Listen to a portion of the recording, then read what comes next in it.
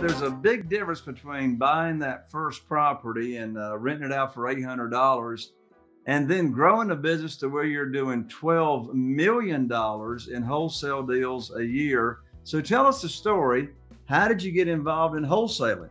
Really, when I bought that first deal, I then quickly told myself I need to stop working the family business and I need to quit that and go to real estate full time. If I really want to make an impact in my future, my career, my finances. I also wasn't really happy working in the car dealership. So I'm like, if I want to increase my happiness levels and hit my goals, I need to quit. So I quit the dealer. And, although I learned a ton and it was a great experience, I quit because I knew it wasn't for me.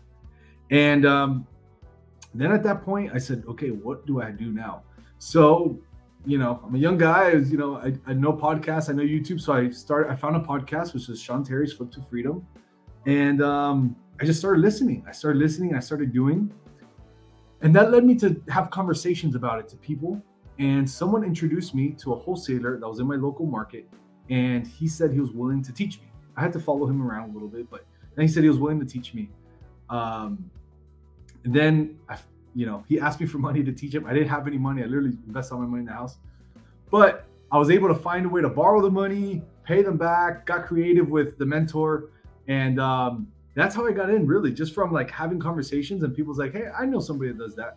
Here's his number. So I texted him, called him, kind of figured it out. Then we made a structure that worked, like a mentoring agreement.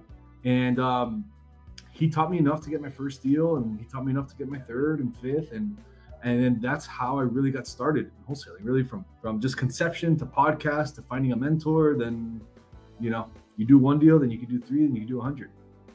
So if you knew back when you started with that first deal, if you knew back then what you now know today, what would you have gone back and done differently at the start of your real estate investing career? Start faster. Now, what does that mean? What does that mean, start faster?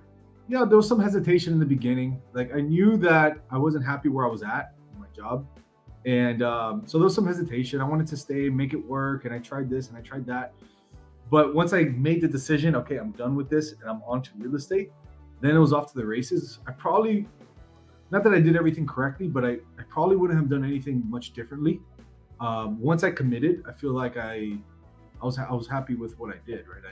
I went out, I bought my first deal within the first month. And I went out and found a mentor within the second month. And I went out and started trying and doing deals the day after I met the guy. So honestly, to try differently, I would have tried sooner.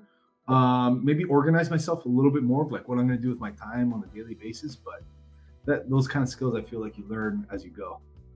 Well, one of the smartest things you did for sure was very, very early in your career, you got a mentor or a coach to work with you instead of you trying to, navigate this business by yourself.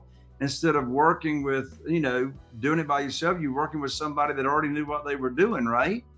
Right. And honestly, I didn't at that point, I didn't really realize the benefit I was getting from it. I just did it because I'm like, oh, he knows what to do. And so therefore he could tell me what to do for money. Awesome. It's kind of how school is, right? If you go to college, you pay a professor to teach you marketing or finance or whatever. So I'm like, okay, this is normal. I for some reason in my mind, I thought it was normal.